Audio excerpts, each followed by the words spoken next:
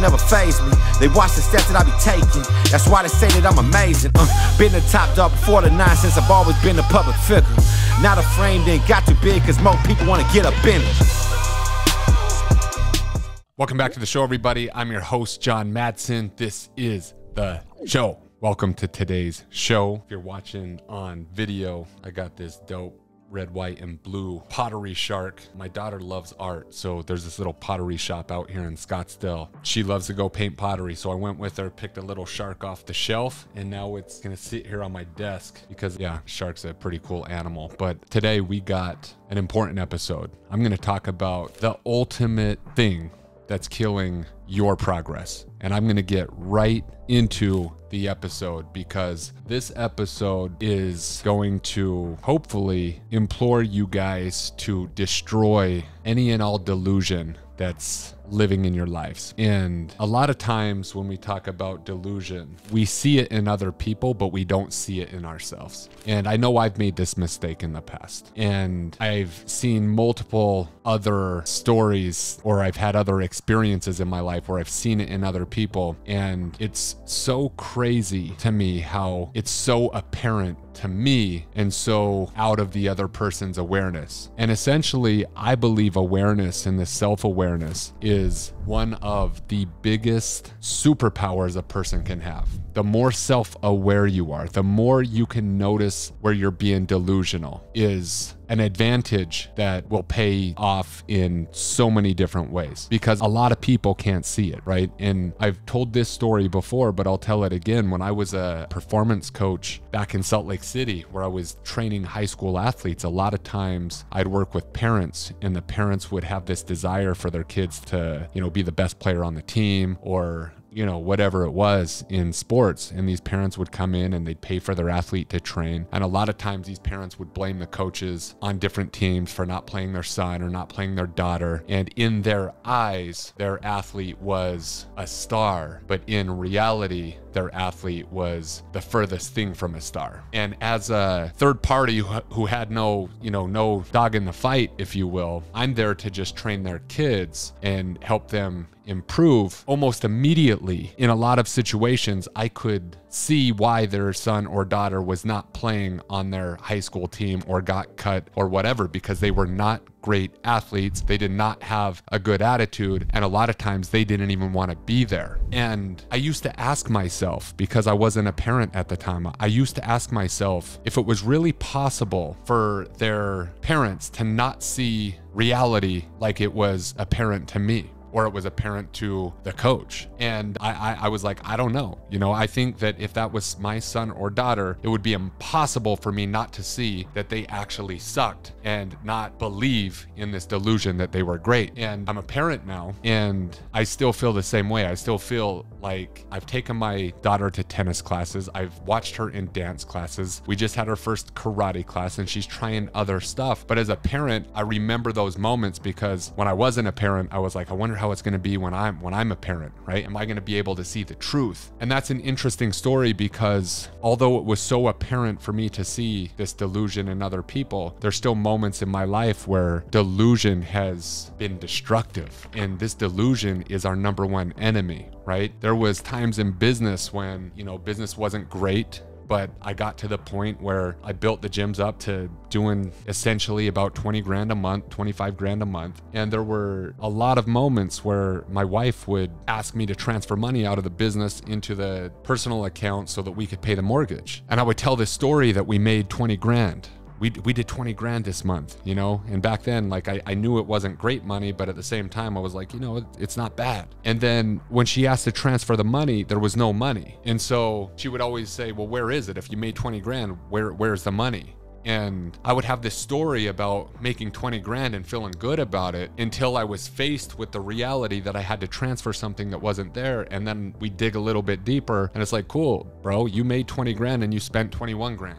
So essentially you made negative $1,000, right? Which would have been the reality. But I was choosing to perpetuate a story that was false. And when I thought about this, there's so many different ways in business and fitness that this delusional way of thinking can be the most destructive force in the world, because we tell ourselves these stories, right? And the only way to progress, though, is to get real with the actual truth, so that then we have this base starting point, so that then we can move towards our goals. Right? And so I want you to think about right now where you've been delusional, because when it comes to fitness, I've had multiple conversations with people, and much like the dad who brought his high school son or daughter into my training facilities back in the day, where, you know, the parents thought that this kid was a star, and it was very easy for me to spot within 5 minutes that this kid was in fact not a star and not a good athlete and didn't have a good attitude, and no wonder why the fuck their coach didn't put them in the game, or he or she got cut. It's the same delusion that a lot of people have when it comes to their fitness. So a lot of times I go to these events, or I'm the fitness guy sitting around a social event at dinner, and people will want to talk about their fitness journey, what they're doing.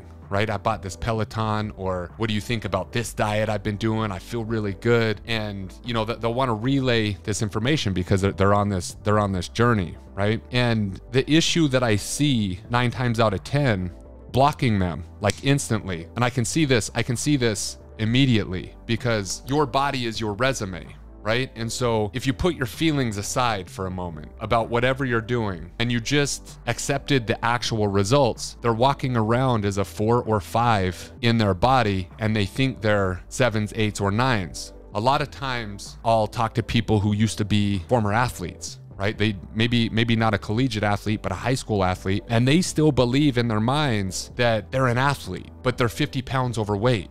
And they're not an athlete anymore, right? And so this delusional way of thinking impedes their progress, because they already think they're good enough. And if you think you're good enough, your ego doesn't want any help. And if you don't want any help, you keep spinning your wheels, because you keep doing the same things that got you to this exact place that you're at right now. So every single one of you, whether you're outside right now walking your dog, or you're out in your car driving to work, if you were really to consider how you're playing this game in your body, whether you're a 5 or whether you're a 9, and this is, you know, an opinion that you have about yourself, right? It's self-graded, but it's, if you were really to strip away all the feelings and just get very real with the facts. Are you underperforming? Are you average? Are you mediocre? Are you a little bit better than your friends? Or are you a fucking savage? Are you a 5 or are you a 9? And it's okay if you're a 5 if you know you're a 5. Because if you know you're a 5 and you want to change that, at least you've established that there's a long way for you to go. I would think this would be easy until I had to lateral chunk this back to my business, because it's natural for me in the athletic pursuits to know if I'm shitty or good. It's easy for me to know in the fitness game if I'm shitty or good. But in business, I would have this delusion sometimes until I broke it. And so in this podcast, in this video, I really want to challenge you. Like I want this podcast to be one of the podcasts or one of the videos that challenges you. Because if I don't challenge you, you continue to do the same things that you've always done, and a year goes by and you don't change. And it makes no sense not to change when it comes to your fitness, because it's actually super easy to get immaculate results. You might not just know what to do, or you might not, or you might very well know what to do, you just don't really do it, right? So there's multiple reasons why, but the biggest blockage to your progress is you're not willing to tell the truth. And so step number 1 always has to be like, you have to stop lying, right? You have to go to war with the delusion that lives inside of you. And so maybe you're watching this podcast right now and you're in fitness. I have a lot of fitness professionals follow me because they've, you know, kind of seen me build this business from afar. And so maybe you're one of those fitness professionals and you're like, yes, John, you're nailing it, bro. Like, I have so many clients that think they're better than they are, or I have so many people that don't sign up for my program because they think that they're better than they actually are. And you're saying a silent yes to yourself, but I challenge you to take this delusion and apply it to your business. Are you being fucking delusional about your business? Are you being delusional about your level of success? Are you being delusional about your relationship? Are you being delusional about how you're mothering or fathering your kids? Like, there's delusion in all these areas. And so I want to implore you if you're 8 or 9 or 10 in your body and fitness isn't a problem, I need you to go to war with the delusion in the other areas of your life. Because once again, this self-awareness is going to be the thing that ultimately sets you free. And so before I let you go today, I'm going to give you a 3-step process that I utilize to go to war with the number one enemy to my progress. And it might be in fitness at certain times. It might be, once again, in my business at certain times. Step number 1 is to face your demons daily. Face your demons. And I almost left it at that, but there's this trick that I've utilized over the last 90 days or so. And I got very in tune with this demon on a daily basis, and it's changed the game for me. This is a trick that for all of you out there that is not a 9 or 10 in your bodies, or let's say you're not an 8, 9, or 10, right? You are average, you are mediocre, you are living below your potential. If that's you in your fitness, I have a trick for you that I'm gonna share. I use this same trick on my business, right? So 90 days ago, I hired a mentor that has, essentially they're the OGs of this industry, and they had a tool that they wanted me to utilize, which essentially was a daily profit and loss statement. And of course, anybody that's a business owner, you have your different financials, and sometimes chances are you look at them on a monthly basis. Maybe you don't look at them until the year goes by, or maybe you don't even look at them and you're just, like I ran my business for a long time. You just essentially know if there's money in your bank or there's money not in your bank, right? And so as I've wanted to scale this company and we've scaled, I was like, I need to know how to scale. And my mentor says, great, we're going to go through daily profit and loss statements. And I'm like, okay, cool. This is going to be awesome for me to learn. And then I realized that I didn't love what I saw. I realized that I thought that we were doing way better than we actually were, especially on a daily basis. And so I had this delusion, but it wasn't like, I didn't have the tools yet of understanding on how to face this delusion. And so for some of you, you don't have the tools yet to face it. I'm gonna give you one for your body in a second. So what happened was every single day I would look at this daily profit and loss, and every single day it would not make me feel very good. It would make me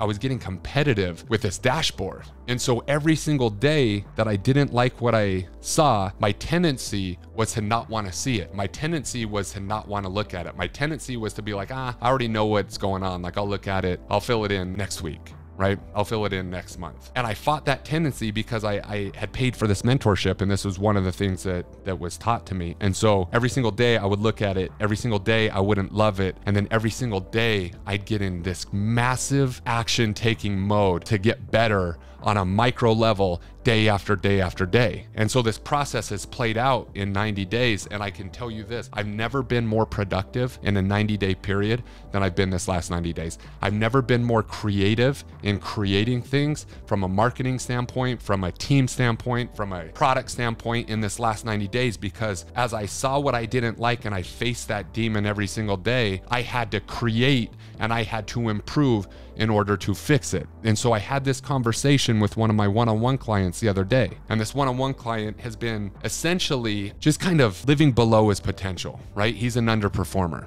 And as I'm speaking to him, I'm like, it's the same story every 2 weeks when we talk. And every story is like, John, this happened. I'm not making excuses, but then there's that but, right? And it's like, what comes after the but? And I said, great. I'm like, here's the deal, man. I'm like, I need you to take a picture before you go to bed every single night. You're gonna take a picture in your, like, just in a swimsuit or your shirt off. You're gonna take a picture, you're gonna stare at yourself, you're gonna snap that picture, and then you're gonna look at it, and I want you to ask this one question. Is this my best? Does this photo represent the best that I could do? And anybody, any single one of you watching me right now, if you are mediocre in your body, I promise you this will change the game for you. Every single night, not once a week, not once every 2 weeks, not I forgot about it, but every single night you take this picture and you ask yourself this one question: is this the best representation of me that I could possibly put on display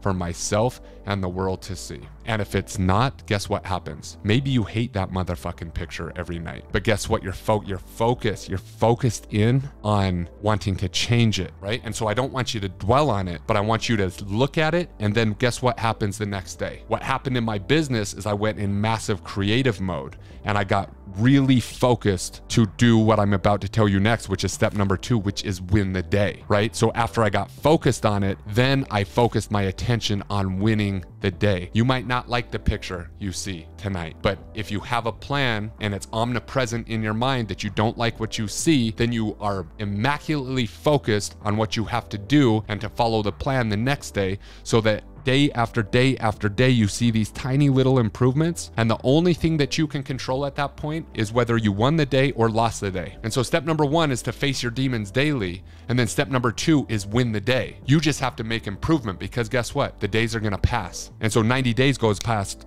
rapidly. And so if you do this in a fitness sense for 90 days, guess what happens? You're immaculately focused on what you want to change. And because it's omnipresent in your mind, you win the next day. And because you keep stacking wins day after day, 90 days happens and you are a different person, because you kept it omnipresent in your mind. Because what do most people do?